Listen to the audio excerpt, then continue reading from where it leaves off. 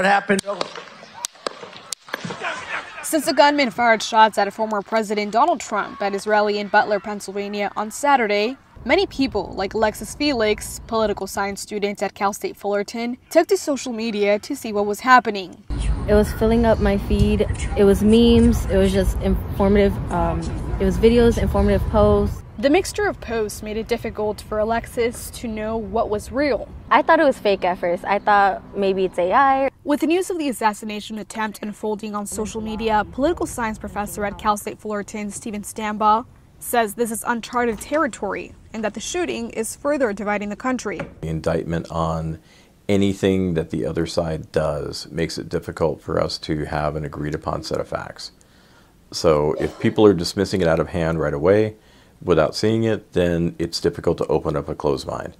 He adds it makes a perfect ground for conspiracy theories or inflammatory rhetoric to further spread. The conspiracy theories have always been there, but there's always been a counterweight of experts and evidence to show. And it doesn't convince everybody, but it convinces a lot and it changes the conversation. Now it's difficult in the social media environment to change that conversation. He says algorithms and echo chambers are a hard thing to break, but something that must be done. It's dangerous in that we can't talk to each other.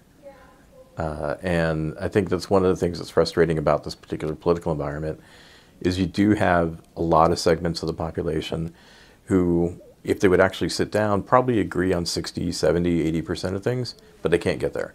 And as an increasing number of people receive their news from social media, Alexis says this event just proves her concern. Social media, I feel like it serves as an outlet for polarization to kind of grow and spread. And I feel like it makes it worse in a way because a lot of people will share their opinions on social media no matter how extreme it is. Saying she will continue to be mindful of where she gets her information. Thank you for watching our YouTube channel. Let Spectrum News be your resource for balanced, in-depth political coverage, and click the subscribe button right here. You can also download our app or watch us on TV to learn more about the candidates, where they stand on the issues, and more. We'll see you then.